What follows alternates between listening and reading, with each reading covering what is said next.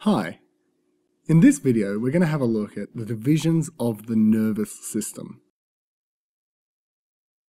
First of all, we'll have a look at the anatomical divisions of the nervous system. So here's a brain, and hanging down from the brain is the spinal cord. Now these two structures make up the central nervous system, or the CNS. Now there are 6 different sets of nerves which arise from the CNS. There are 12 from the brain and brainstem, and 31 pairs from the spinal cord. The ones coming from the brain and brainstem are called cranial nerves, and we denote those CN 1 to 12, and we normally use Roman numerals. The next set are called the cervical, and there's 8 of those, C1 to C8. Then thoracic, there's 12, which we name T1 to T12. Then the lumbar nerves, which there's 5, L1 to L5. The sacral, which are S1 to S5. And then one little nerve right down the bottom called the coccygeal nerve. And we call that CX1. Now these nerves here are known as the peripheral nerves.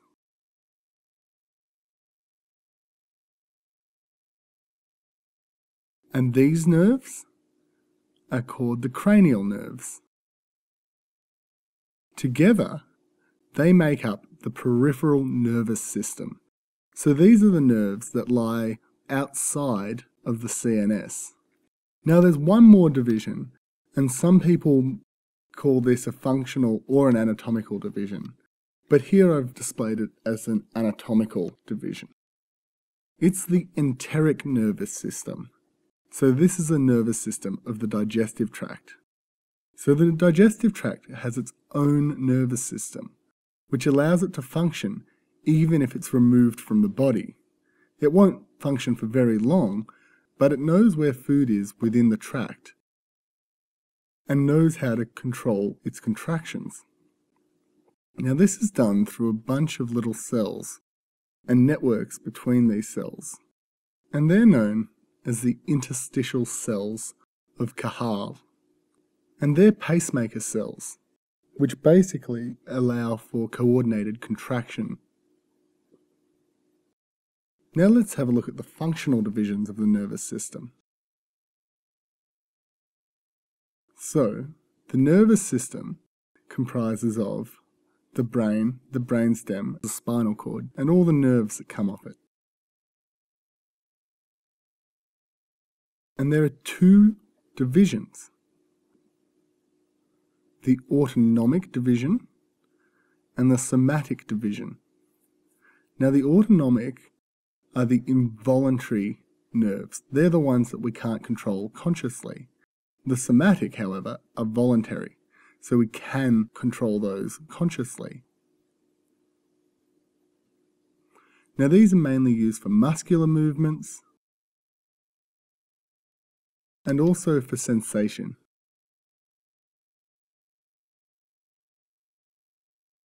Now the autonomic nervous system looks after all our organs which we don't control consciously. And there are 2 branches of the autonomic nervous system, the sympathetic and the parasympathetic nervous system.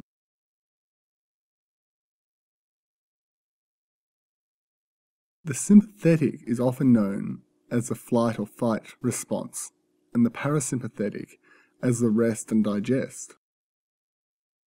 This gives us a clue to what function these divisions have. Now the parasympathetic is characterized by neurons which release acetylcholine as their neurotransmitter.